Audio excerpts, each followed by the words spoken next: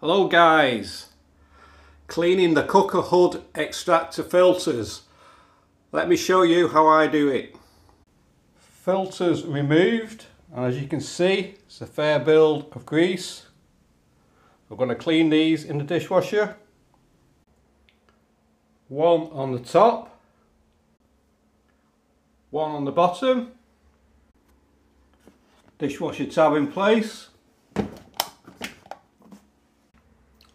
Set the dishwasher to a high temperature and leave to work its cleaning cycle. Okay, so that's finished its cleaning cycle, and now to check on the filters. So that has got to be one of the best ways of cleaning your hood extractor filters. Thanks for watching.